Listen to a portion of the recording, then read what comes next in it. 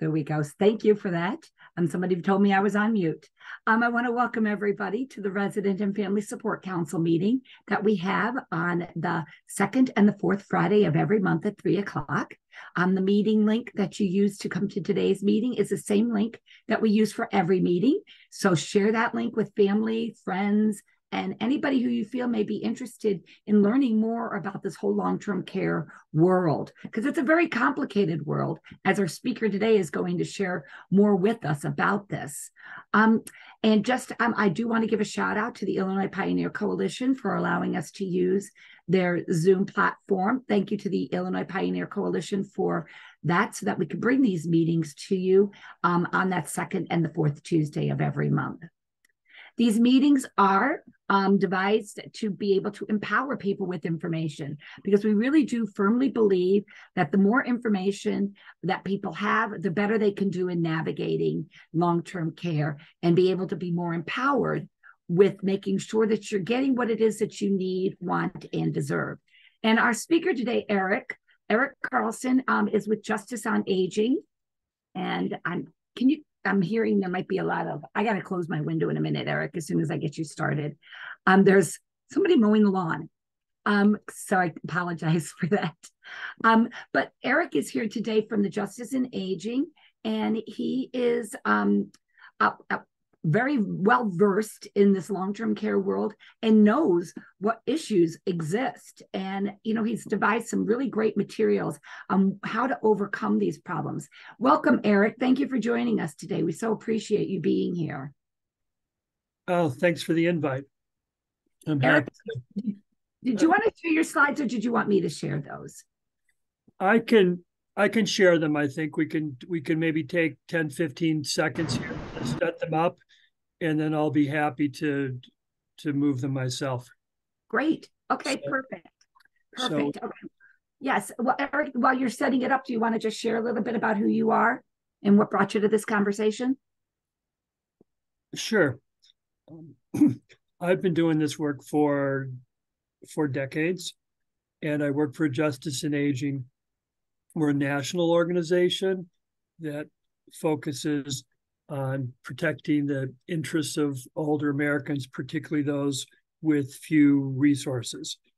And my particular focus is on long-term service and supports, which includes nursing facilities, which includes assisted living, and which includes home and community-based services. And my colleagues work on a variety of areas. There's certainly a lot of focus on public benefits, a lot of Medicaid focus on SSI, supplemental security income. People do housing work, and the work that we do includes education like this, but also administrative advocacy, particularly in DC with CMS, the Social Security Administration, legislative advocacy in Congress, litigation in various forums, and a whole variety of other things. We try to use our skills as lawyers to make life better for older Americans. So if you give me 10, 15 seconds here, I will see if I can share my own screen if I can get permission. While you're doing that, I just wanted to share this real quickly while you're just, this here is, I wanted to just make people aware, and I don't know if you're going to be talking about this. I'll share it at the end because I'm having a hard time getting this to share. But we have a link available for everybody with the new staffing standards. CMS has announced new staffing standards that they are putting up for review for people to comment. So we have a link for people to be able to hold their iPhone up or their smartphone up to the link to be able to read it, and then make comments on that. So we wanted to make sure that everybody felt empowered to be able to do that. There's a lot going on in our federal government side, and we appreciate the work that Justice in Aging does to really make sure that the residents that live in long-term care are fully represented in that voice, so that it's that people are really understanding the needs of people who live in long-term care. So that's one of the wonderful things about justice in aging, that they really do make sure that there is justice in aging. So it's a perfect title for the name of this organization. And hey, Lee, mm-hmm. So can you talk more about exactly what the rule is that CMS is trying to put through, like specifically on the staffing standards? I actually am not versed in exactly what is going on there, because there's a lot, and where there's a meeting tomorrow that I'll be attending that the Consumer Voice is having, and this link that I'm going to share with everybody, which I can put up at the end, and also Karen, if you're on, I think you have access to those links. The Consumer Voice meeting that is tomorrow, they're going to be going through all of those. So there's a lot of documents out there to read right now. And I've skimmed through them, but I haven't poured through them so that I could speak well on as to what is going on with those staffing standards. So I think I can answer the question, if that's okay. Yes, absolutely. And let me just get verification. Do we have the proper screen sharing at this point? Yes, you should be able to share your screen. And you see the slide that says nope, you see the slide I'm doing it now. Sorry, something happened where it didn't. Okay, so you should be able to share now.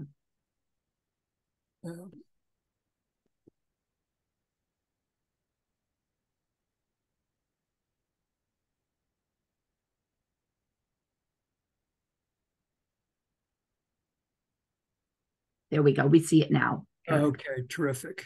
Okay. Okay, well, let me first talk about the question about the federal staffing regulations. That there's been consumer pressure for decades, really, to establish some, and I don't know if there's separate state standards in Illinois, but under the federal law, there's no firm staffing standards. The federal law says you need to have registered nurse at least 8 hours a day, and you need to have certified nurse aides, and you need to have nursing coverage around the clock. But it doesn't say anything about the overall staffing levels, like particularly how many nurse aides you might have per resident. And so that is what these federal regulations, these proposed federal regulations, address for the very first time. It's something that the Biden administration promised to do when they announced their nursing facility initiative in the front part of 2022. And then those proposed regulations were just released to the public a week or two ago. They're open for public comment up until a day in the first week of November. So people are encouraged to comment. The general take, I think, from what you'll hear in the webinar tomorrow, is that the intent is good, or just the idea of having set standards is really positive. It's just that the standards that the government has proposed may be insufficient, and that's maybe enough. I do think folks are encouraged to comment. Watching the webinar tomorrow, I think, would be extremely useful, because the whole thing is very important. This is an opportunity that's people have been waiting for decades, really. And if and when we're going to have these standards, it's important that they be meaningful. Absolutely. So, thank you. Thank you for sharing that synopsis. We do appreciate that. So thank you. So with that, we'll go to the discussion of common nursing home problems. This starts with the federal nursing home reform law, which applies across the country, which allows me to talk to folks in Illinois or Nevada or Alabama or Connecticut, because it's the same law. It protects anybody resident of a nursing facility as long as that nursing facility accepts federal money, Medicare or Medicaid. And so it means it covers just about every resident in the country, because, as you know, every every facility, or just about every facility, except Medicare or Medicaid or both. There's a very tiny, narrow sliver of facilities that has such a wealthy clientele that they don't have to worry about Medicare and Medicaid. But again, that's one facility out of 200 maybe. And then it applies to every resident in the facility, regardless of payment source. So it's tied to the certification for Medicare or Medicaid, but it protects residents, even if those residents aren't being reimbursed through Medicare, Medicaid, or paying out of pocket, for example, or through a private long-term care insurance policy. The core principles I limited to two. One is that the facility essentially has to meet the residents' needs. Right?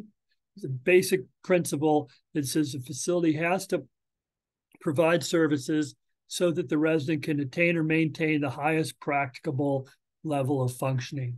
Also, extremely important principle is that there can't be discrimination based on payment source. That specifically means that there shouldn't be discrimination against Medicaid eligible residents. So you shouldn't hear a facility say, well, we won't do that because this person is eligible for Medicaid.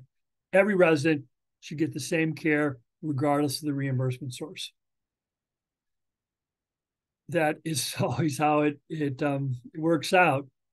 And there is a lot of bad practices, illegal practices in nursing facilities.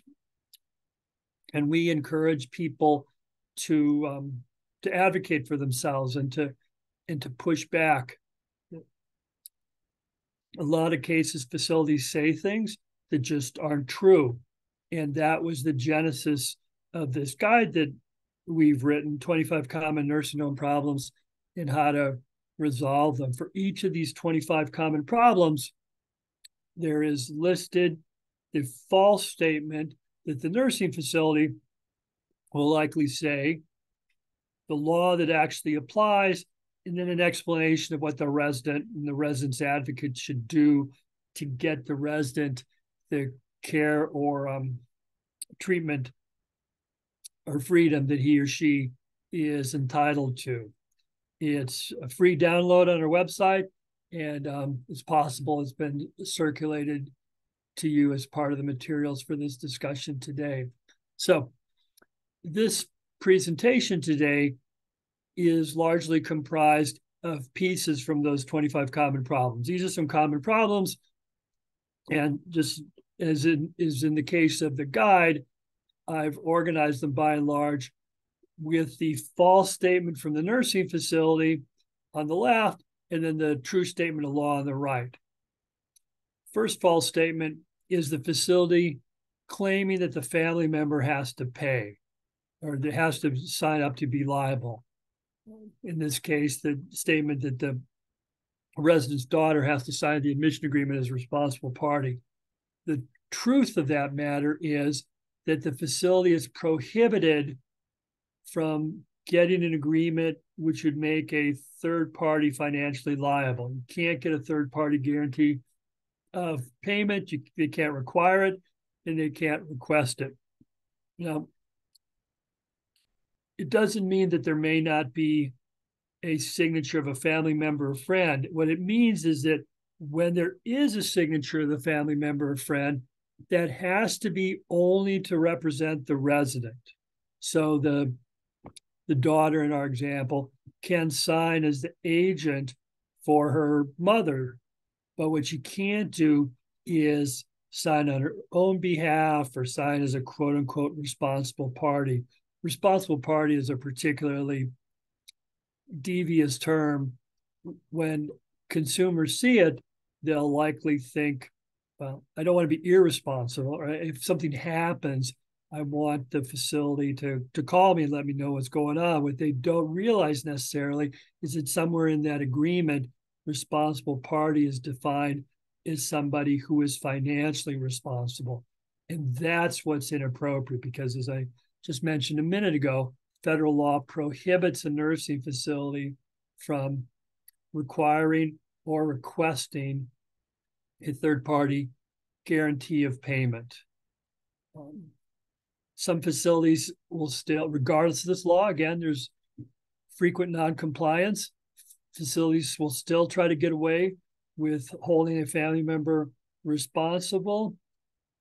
And the facility should generally lose. The facility might claim, for example, this is a frequent attempt to do an end around on the law. They may complain that it's not a financial guarantee, that they're just suing the family member because the family member didn't handle the resident's affairs appropriately. But that argument should generally fail, except in those rare circumstances where, if a family member really is just looting the resident's money and not paying in the facility, the judge is likely going to be more sympathetic towards the facility. But otherwise, in general, and court rulings are never a guarantee, but in general, the resident should win. In any of those situations, if you find yourself in this situation, that first of all, avoid signing these admission agreements. Make sure that you sign only as an agent, never taking on a financial responsibility. And then secondly, if you are sued on one of these, you need to get legal counsel and recognize that you probably have some pretty solid defenses. People might say, well, what do you mean? How do I not sign something? They give it to me. Don't I have to sign it? You can explain why the provisions are illegal, strike out the improper provisions, and particularly if the resident's already in the facility, there's no risk. There's grounds for eviction don't include disputes about the admission agreement. And so at that point, there's really not a lot the facility can do. But in general, in these matters, and in general, in all of these matters, the overarching advice is be a little assertive. Don't think, well, I don't want to create a ruckus here. It seems like I'm pushing the envelope a little bit. That's okay. You should be pushing the envelope. And I think by pushing on the envelope a little bit, you may be pleasantly surprised. The facility employees don't necessarily understand what's going on here. They're just going through the motions as well. And if you're able to demonstrate that you know as much or more than they do, you're generally in pretty solid shape. The next step, assuming that the admission agreement issues have been resolved now, is a care planning discussion of the resident once he or she enters the facility.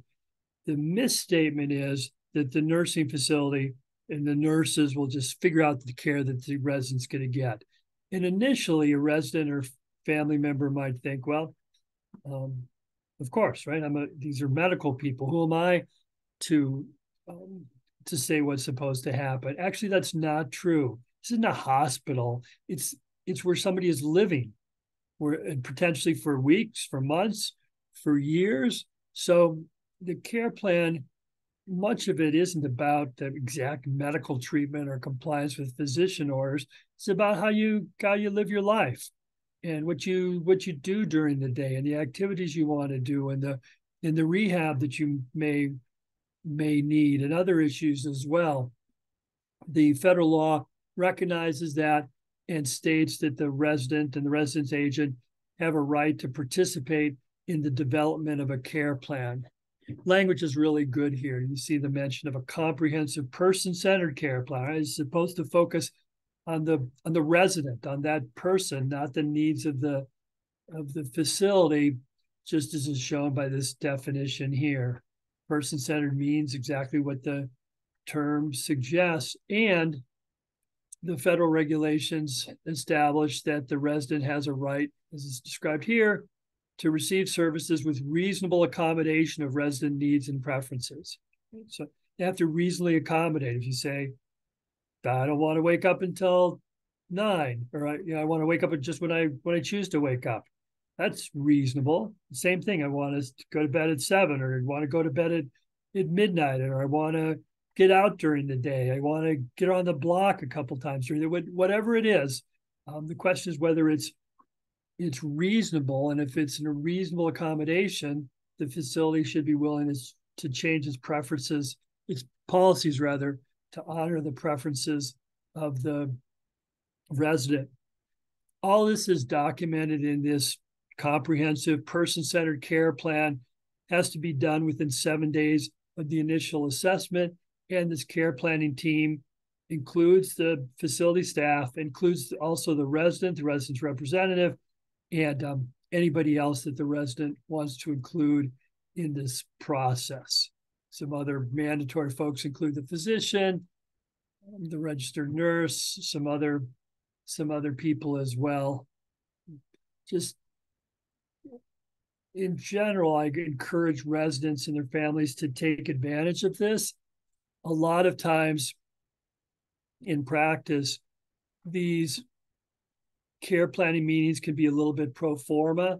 The resident, the family get a notice that says, we'll have a care planning meeting on 10:30 next Wednesday morning. And people show up and they're just not really prepared to advocate for much. And the facility has some pre-printed care plans based on the resident's medical needs, and everybody signs off, and that's the end of it.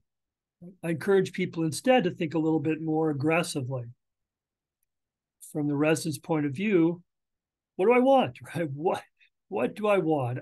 This facility, either I'm paying thousands of dollars out of pocket, somebody's paying thousands of dollars every single month for me to be here. What do I want about living my life, or activities, or getting out of the facility, or food, or visiting, or anything? People should make those asks. The facility has an obligation to accommodate them if reasonable, and it should all be documented in the care plan. What you also could see in the care plan would be activities. The misstatement from the facility might be, well, we've done all we can. Look, we've got a big TV in the corner. We got bingo 3 times a week, some other pro forma thing. The regulations and the surveyor's guidelines also, and let's just give a reference to the surveyor's guidelines here. They're Appendix PP, the letter P twice, to the State Operations Manual. If you just put Appendix PP in a Google search, it comes right up. There can be really useful. They list the federal regulations, but there's also pages and pages and pages of discussion of how to implement those federal regulations. And so you can, if you're in an advocacy position, you can oftentimes find some really helpful language from those surveyor's guidelines. So, and this is an example. If you look under activities, there's a discussion about some of the things that the facility could do to make activities really useful. Here's the regulatory language. It's really strong. Based on the assessment care plan, support the residents in their choice of activities, which may be surprising, includes individual activities or independent activities. So it's not just limited to big group things where the facility works with or provides services to a couple dozen people at a time. They also have some obligation to help support people, some individual things they might want to do, because like any of us, nursing facility residents, maybe sometimes they'll want to be together with 5 or 10 or 15 other people, but some other mimes they may want to be just by themselves doing an individual activity. And a facility has an obligation to help make that happen if that's what the resident want. There's also an obligation to assist people in getting access to the broader community. Here you see a citation to the particular relevant surveyor's guidelines, and mentions as you see, possibility of getting out and shopping, attending a theater, concerts, community groups. For some residents, doesn't make any sense, but for some residents, it does. And just note that facilities obligations include the obligation to help the resident access the community in this way. Sometimes there's this false sense that once people are in a nursing facility, well, that's it. They're the 4 walls. Maybe they can get out to the patio every so often, but that's it. Inappropriate under the federal regulations and the surveyor's guidelines. There's also in the surveyor's guidelines some discussions about activities for particular subpopulations. Again, it's not one size fits all. It's not just always watching television. It's not just playing bingo. It also may be activities that are particularly appropriate to these groups listed here. Those folks with dementia or who are withdrawn or folks who are having delusions. It's got to be, again, where we started on one of the early slides, person-centered, recognizing that we're dealing with individual people here. We're going to talk about some Medicaid and Medicare related issues as well. This first one goes back to that early principle I'd mentioned. The falsehood is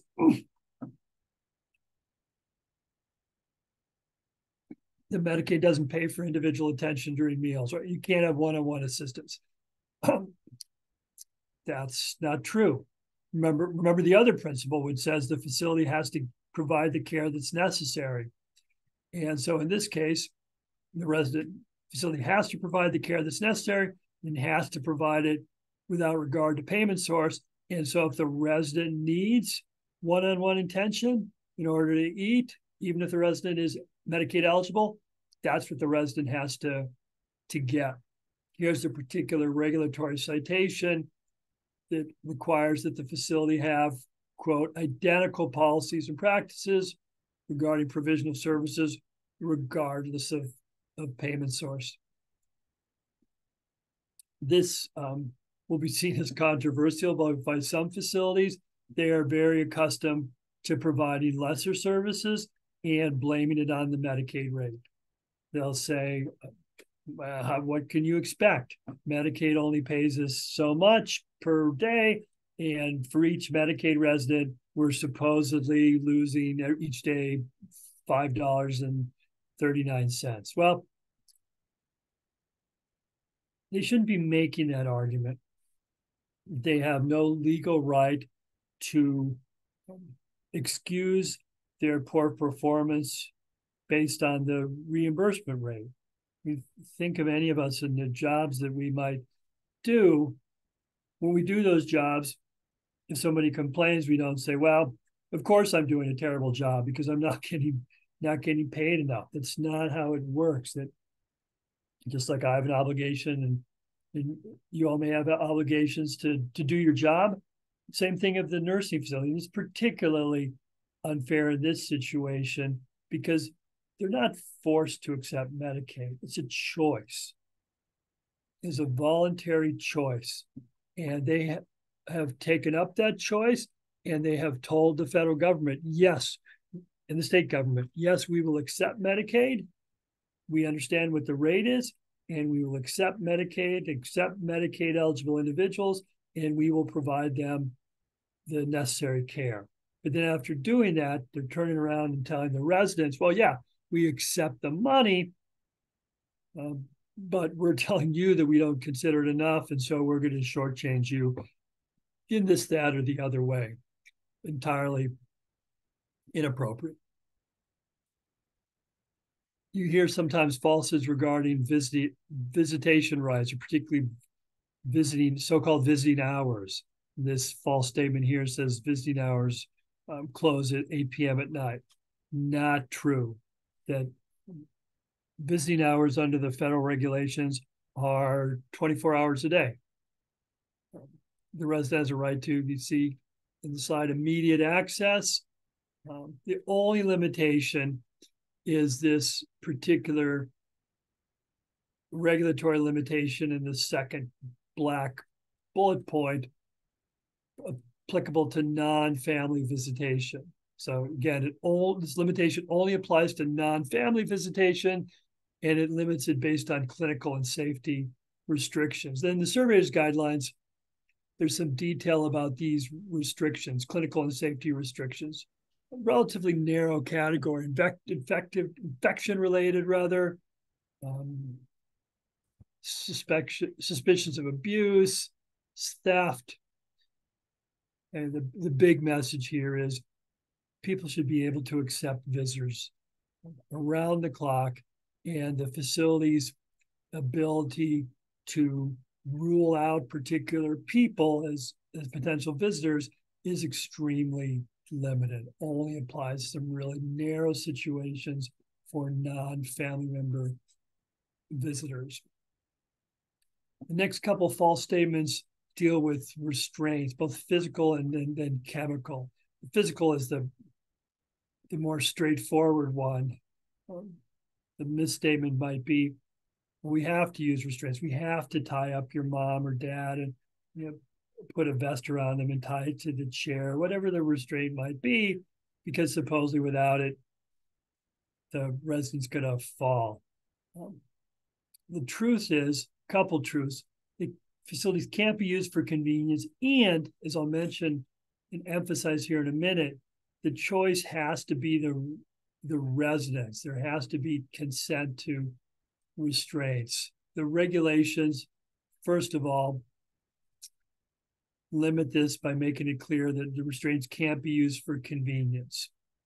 Right? Can't be used just because it makes it easier in the facility. It has to be done for the residents' interest.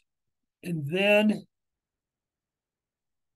recognize that, like any kind of medical intervention, you need informed consent. The resident has to say, yes, this is okay. So from an advocacy perspective, I would suggest that you don't have to prove that the restraints are used for convenience or not for convenience. Doesn't matter. All you need to do to avoid the restraints is for the resident or the resident's representative to say, I don't want these. I don't consent. It's the resident's choice. And if the resident refuses, doesn't consent, then the facility doesn't have any right to impose those restraints. And then the same thing is true for what we consider chemical restraints, which are the administration of sedating medications.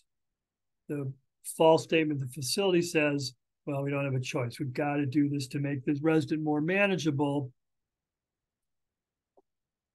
The law says the medication can only be used to address an illness. And again, consent is required.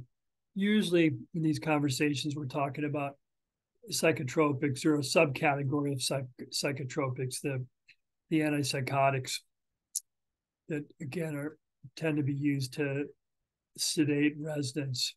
The regulation says that they can only be used if they're necessary, again, and not for convenience, but if they're needed to treat a particular condition of the resident. And in any case, just like the physical restraints, it's all predicated on consent. The resident has to sign off on it, just like any other administration of medication. No one can forcibly medicate me unless I consent. So the same thing is true here. If I don't consent to a medication, I shouldn't be given that medication. And from an advocacy perspective, just like the physical restraints, I think that's the way to go. You don't have to meet the burden of establishing that something was done for the facility's convenience or that it was a need to address a particular medical problem. The simpler thing is just to focus on the consent. Either the resident has consented or the resident hasn't consented. If the resident hasn't consented, then the facility can't impose the restraint, whatever it is. Or if this already is being imposed, what you may want to do is have a clear statement from the resident or the resident's representative that they do not consent. A statement that says, I do not wish to have physical restraints. I do not wish to have this particular medication. If you, the facility, are administering it, regardless, you are breaking the regulations, committing battery, however you may want to phrase it in the particular position communicated to the facility. We'll discuss some Medicare-related falsehoods here. The facility says in this false statement that the facility is determined that Medicare won't pay. Not quite right. It's not a a Medicare determination, what's going on right there. What's happening is the facility is making an affirmative decision not to submit a bill.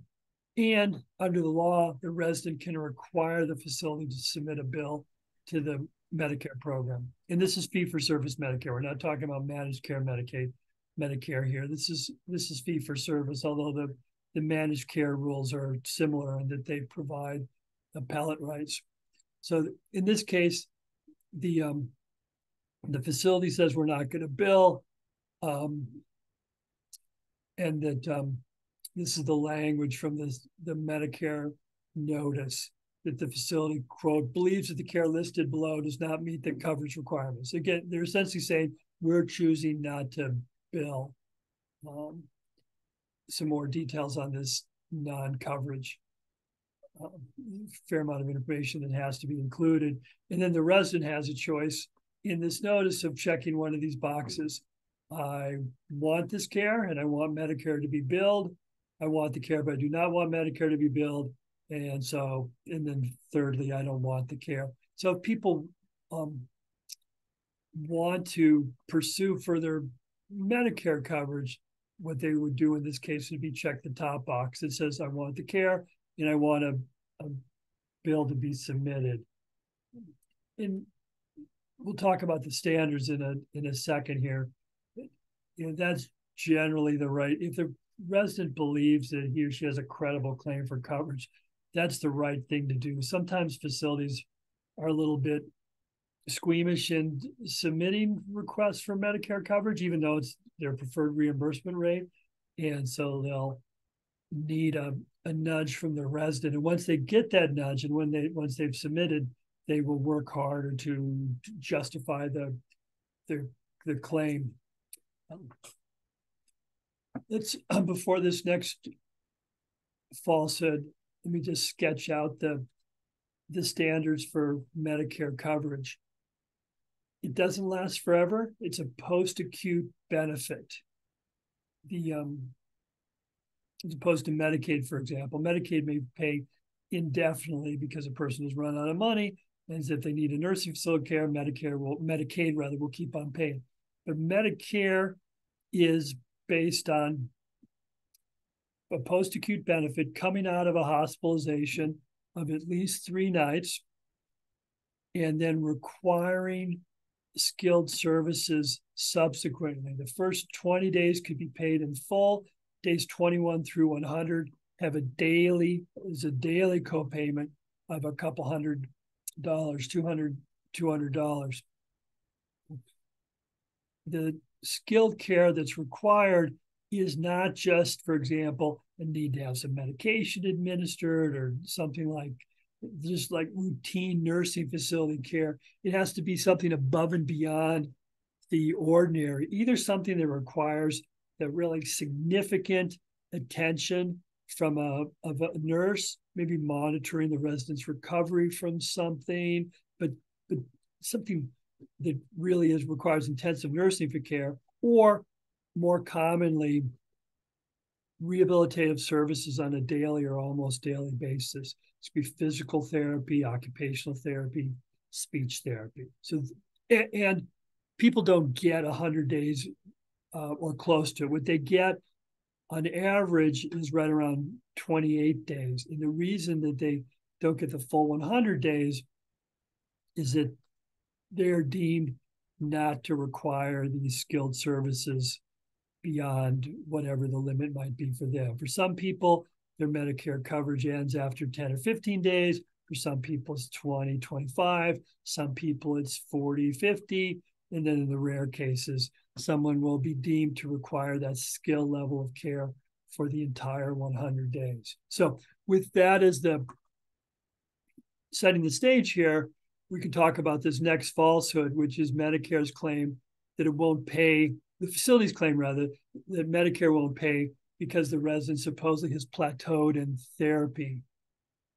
That is wrong for a couple reasons. First of all, that the care should be provided whenever the person needs it. And second of all, improvement isn't required under Medicare. We'll do these in order.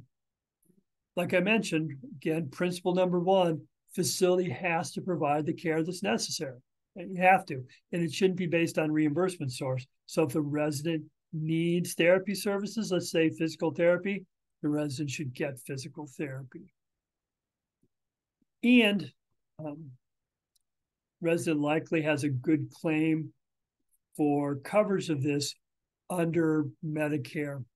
Facilities may claim that the person is plateaued or they're not improving. That is actually wrong. This language in the brown here is language from the federal regulations, which, as you see, says that the restoration potential is not the deciding factor in determining whether skilled services are needed. So whether they're getting whether the person's going to recover to a certain level isn't the issue. The person may need skilled services just to maintain their current condition, for example, or to keep the level of decline relatively limited. I mentioned this GMO litigation. That's litigation that emphasized this regulatory right. The regulation's been there forever. The GMO litigation is more recent.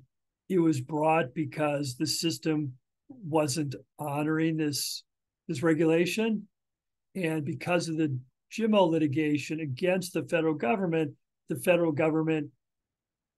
puts out more precise notices now and has this right better documented in their manuals, has taken various steps to make sure that in real life, people aren't in a position of losing their Medicare nursing facility coverage because supposedly they've plateaued. If you go on the internet, you can relatively quickly find these resources. That there's a CMS website, settlement agreement, some fact sheet. Also, if you go to the Center for Medicare Advocacy, they were co-counsel on this case, and their website also has a tremendous amount of information on this issue. Another related Medicare issue, when someone's Medicare ends, let's say appropriately in this case, that they no longer require skilled services, oftentimes nursing facilities then at that point will try to move them to a different room, or in some cases, just try to move them out of facility completely. The worst facilities do something like this in a very cynical sort of scheme. Because they prefer Medicare reimbursement, they'll bring in residents under Medicare. They like the Medicare payment rate. And then after a few weeks, whatever it is, when Medicare ends, they try to ship them to some other nursing facility. That is wrong for a variety of reasons. First, the resident even shouldn't be moved within a facility. The facility may say, well, you can't stay in a Medicare bed. That bed is not limited to Medicare eligible people. It may be one that's appropriate for Medicare, but it's not, in many cases, in most cases, limited to Medicare certification. And a resident has a right to refuse a transfer within a facility if the purpose is to move the resident out of a Medicare certified room. There are some issues in some states. I'm sorry, I don't know Illinois off the top of my head, where the facility may present some complications if only certain beds are certified for Medicaid. But absent that, the resident has a right to refuse a transfer within the facility if the purpose is to move the resident out of a Medicare certified room. And in any case, it is never, in any state, appropriate for the facility to just try to move the resident out of the entire facility. Entirely inappropriate. Facilities don't have the right to just extract Medicare from people and then push them out.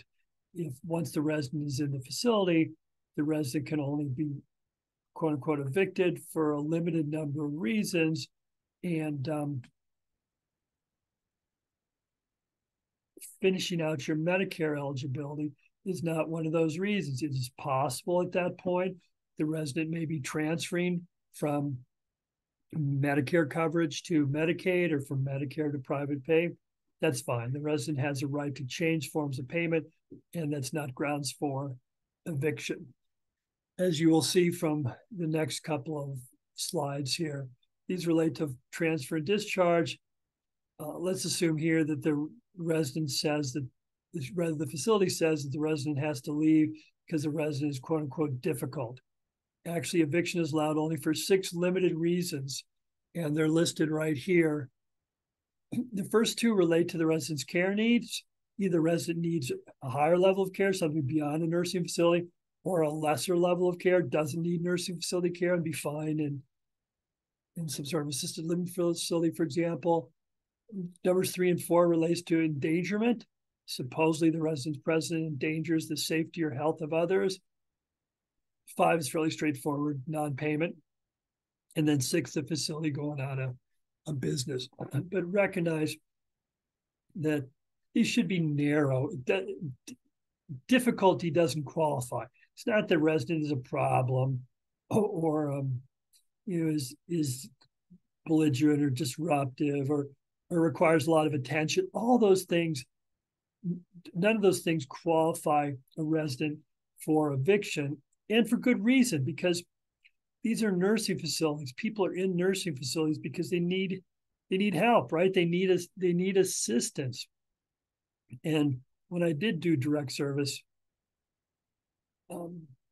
I defended a lot of these, and in most cases, the facility was just going after somebody who's usually Medicaid eligible. It also was just difficult in some way, required a lot of attention, maybe had significant dementia, maybe had some family members that just kept getting in disputes, whatever it is, and the facility would try to evict. And the facility would always lose because maybe the resident is difficult or presents problems or whatnot, but that's what the facility is paid to deal with. And those situations didn't come close to meeting one of these conditions, 1 through 6. As I mentioned, non-payment is one of these reasons. And the facility might say, well, we're not getting paid right now. You're here. Your Medicaid isn't finalized yet. You've applied, but it's not finalized. There's non-payment and you have to leave. That is inappropriate. The facility has to wait for the Medicaid decision. And this is the definition of non-payment in the federal regulations. And you'll see it applies if the resident does not submit the necessary paperwork for third-party payment. But then that means that if the resident has submitted that paperwork, the facility has to wait because it's not non-payment at that point. So if you're in that situation, the facility has to hold tight until the Medicaid agency makes the decision. At that point, there's either payment or non-payment. Sometimes, as I mentioned, facilities try to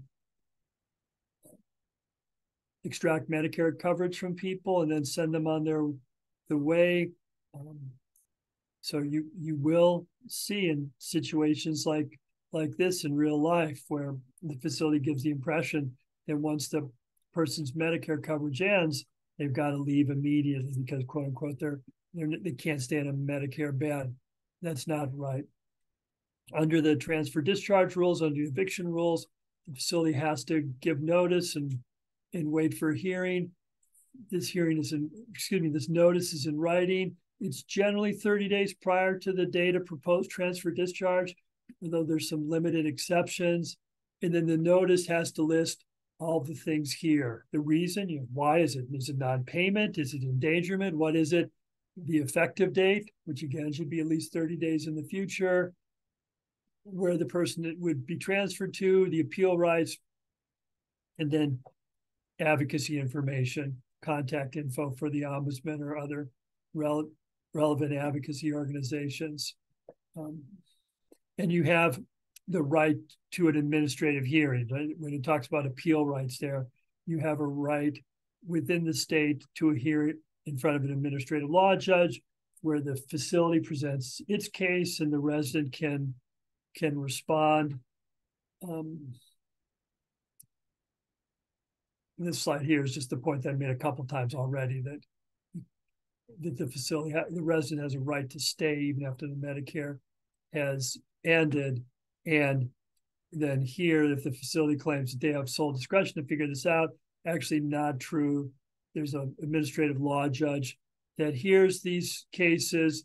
There's no transfer discharge while the appeal is pending. Let's talk a little bit about advocacy strategies. The first seems obvious, and it's real, but it's really important, and many people don't follow it. The first rule is don't move out in these cases. How many times, in my experience and other advocates' experience, residents get these eviction notices and then immediately panic and think, "Oh, I've got to go someplace," and they feel the clock ticking immediately and scramble around and go someplace else. And sometimes, maybe after a week or two, they'll think better of it and call up somebody like me or some other legal services type. And we tell them at that point that, well, it's a little too late for that. If you're going to fight an eviction, you really have to stay and fight it. If you just pick up and move, you have capitulated. And in most cases, there's nothing the advocate can do at that point. So that's the first rule. And if you're advising people, you just tell them, hang tight, you'll be fine. A lot of people have gone through this before. You'll probably win.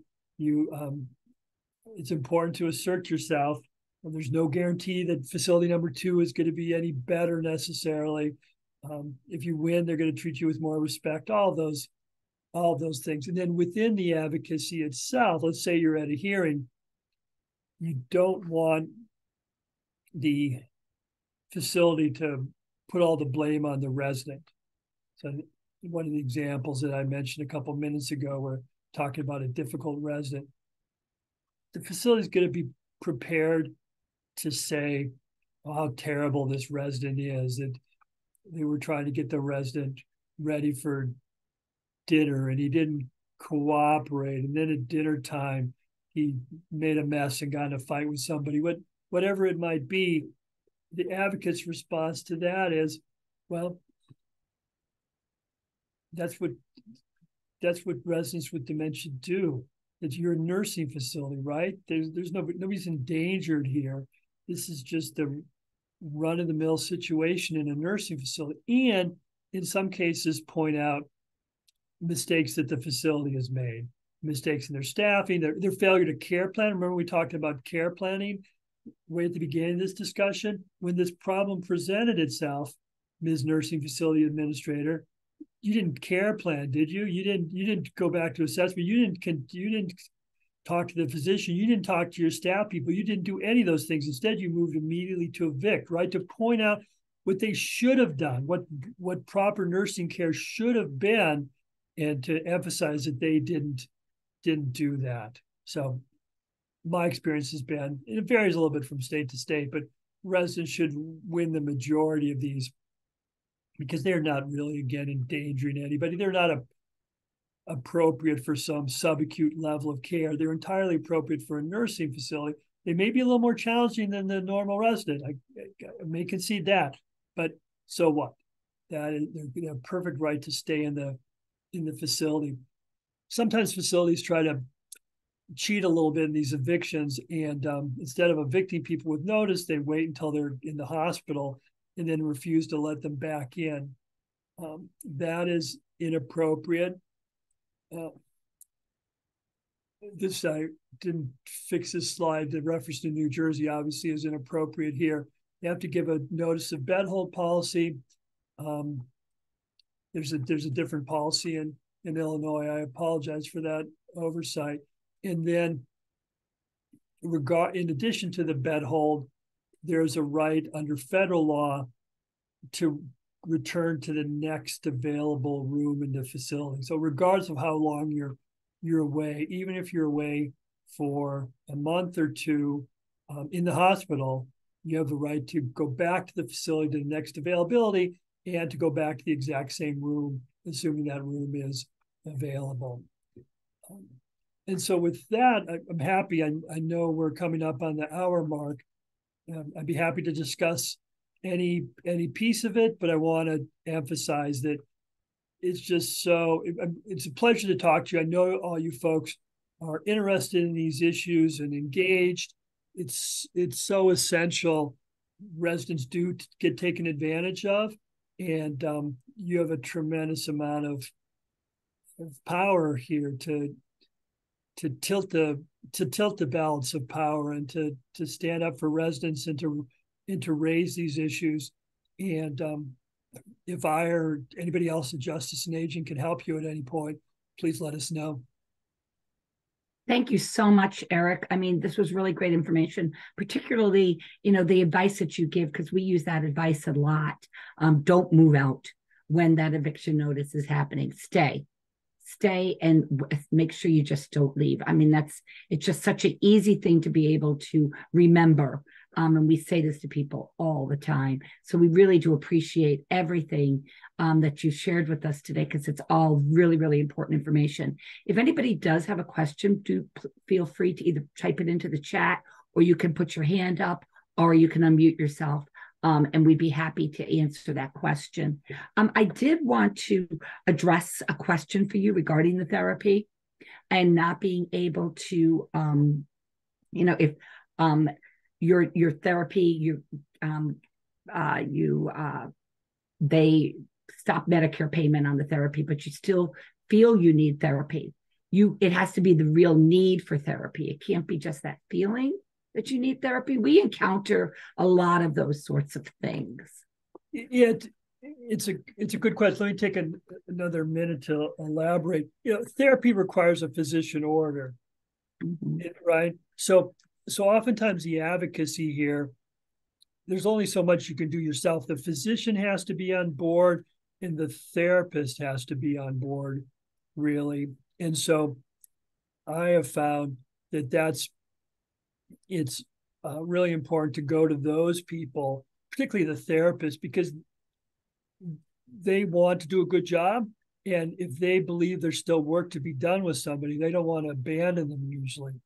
And so I think it's very helpful to go to those folks and encourage them a bit, share the law with them a little bit, and encourage them to go forward, and particularly for the physician to continue authorizing therapy for X number of additional weeks or X number of additional sessions, because you need that level of leverage. So you do need that, because without that, if the physician says, I'm not ordering it, and then the resident says, I'd really like some, you're in trouble, because my opinion on therapy is the lawyer.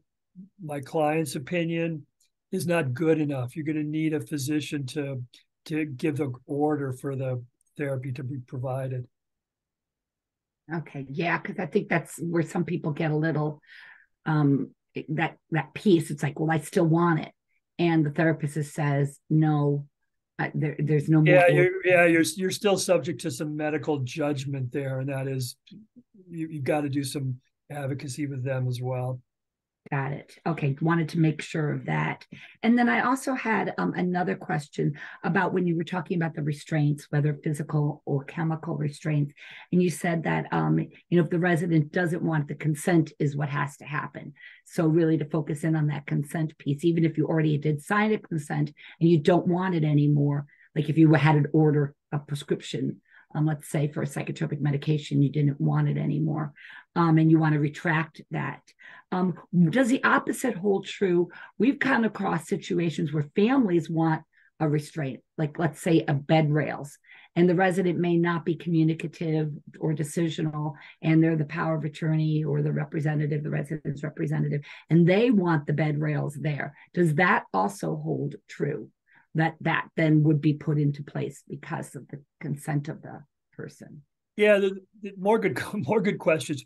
You're right. Sometimes the restraint discussion is flipped, And it's the facility saying, oh, we don't want to do any restraints. We understand that that's bad stuff. And you're right. Then the family comes in and says, but we're concerned about the safety of mom and dad. So that is a common situation. You're still gonna you need an order. You need consent. Consent. This is always murky when you start talking about capacity and who gets to decide. I'd want to say that if you look at your average power of attorney document, it probably wouldn't include something like this. So it's a little hard to generalize, but my guess is that a decision like that could still be made by the resident, given that, if he or she had the power to articulate that, even over the wishes of an agent, for example. But that would depend on the language of the power of attorney document itself. Same thing with a guardianship or conservatorship or whatever it might be called in Illinois. My guess is that the authority of that guardianship, let's say, would include the ability to make a decision like that, but can't be sure. So in general, if that's the situation we're talking, if we're assuming that the family member, if the family member and the resident are at odds, I think was your question, right? My question is whether the resident is non-communicative. Not communicative. Okay. Make that choice or decision. Yeah. Then right. Then the agent. I made that more complicated than needed to be. Yeah, the agent could. The consent then falls to the representative. It's cleaner if there's a formal power of attorney document or a formal guardianship. But in the absence of that, my experience is they usually states recognize the nearest family member as the decision maker. I made them more complicated than needed to be. The consent comes if the resident can't make those decisions, the resident's representative makes those decisions. And so because I have heard buildings, communities, long-term care communities, say in the past, we're restraint free. We're not going to allow bed rails. We don't allow it only for positioning. And they're good at it. But then that family member does come in and say, but I want the bed rails up on both sides for my mom. She's not communicative. This is what I want for her safety. She's fallen out of bed. And it's not right. As advocates and as a building a facility, they need to be educating the family on that bad things happen with bed rails. But could they make the facility do it? And even though the facility say, no, we don't want to do it, can the family make that happen? Because they're saying, yes, we do. I know this is complicated, but that's a situation. Yeah, I'm almost going to say I'm not sure. At least it's not something I want to answer with. Without thinking about it, because even if I thought about it for hours, I may not have a good answer. That one I think is in general, you can't tell medical professionals what to do, right? So in general, you can't tell a doctor, I want you to apply leeches on my arm. The physician says, well, that's not good medical practice. I'm not gonna do that. And so arguably that falls into that same category here, is that you can't, your medical customers can't force you to provide bad medicine. I think particularly if your case was as the provider, is it if they're asking you to violate federal standards? Let's say, let's say that it would just be for convenience or wasn't necessary for the resident's safety. They would, if it was a closer call, then I think it would be a little bit harder. That's about all I can say there. I think it's a tricky one for me right now. Yeah, it is, because I know residents have the right to refuse medication. So, it's all these pieces that do come in, and it gets very complicated. But I appreciate your honesty with this is a tough one, because it can be a very, very tough situation. So really appreciate that. And I see that we are over time right now. So I do want to thank you again. Eric, you have been such a lifesaver for us in always responding and doing these meetings. We so much appreciate it. They are very, very helpful. We do have this taped, so it'll be on YouTube. So please do go ahead and visit this. And this is one of those things where you could even share this with your loved one's community, with your loved ones, with your own building, and saying, hey, I have the right to stay here. You know what? I'm going to show you this video right here and pull up the clip and say, and this is justice in aging, and this guy knows what he's talking about. So use this also as one of your advocacy tools. Use the videos from these meetings for that as well. It can be very, very helpful. Thank you very, very much. And with that, I'm going to go ahead and I am going to stop the recording.